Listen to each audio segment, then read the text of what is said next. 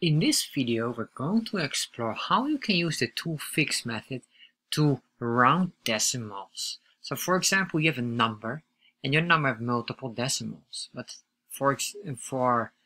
if you have payments where you're using dollars and you have cents, so you only have 2 decimals. How can you control this? So let's start and explore how to do this.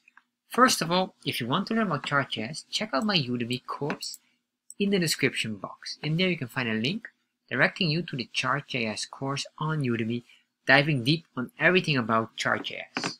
Alright, so let's start and explore how we can use decimals in our JavaScript or in our variables. So for example, here we have a constant, and this constant is a sales price of a product.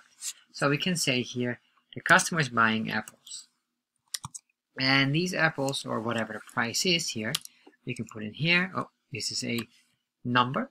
So the number is 22.99123. Alright, so we have here a lot of extra items or numbers after the dot. And this is fine. However, if you want to pay or you want to charge the customer, of course, with financial numbers, we always have 2 decimals and not more decimals. So let's start and explore how to do this.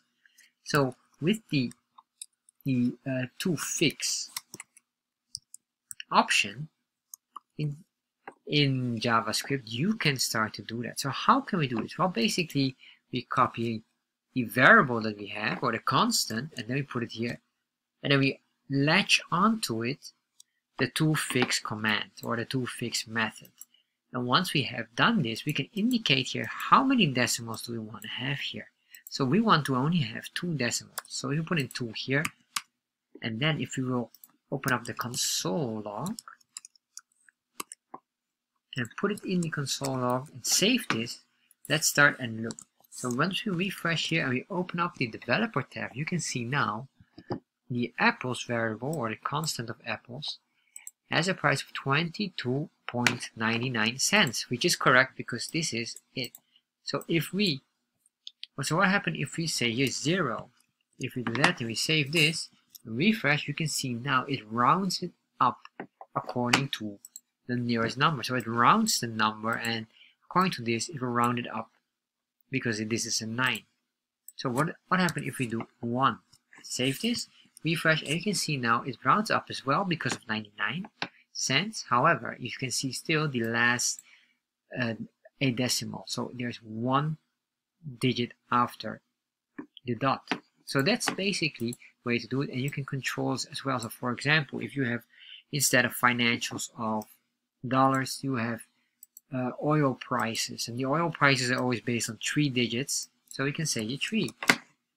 Once we refresh here, you can see 3 digits after the dot, which is 99.1. That is correct, it's 991.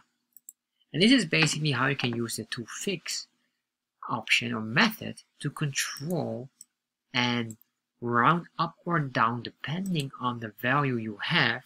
Round up or down the values to match it in the right format you prefer.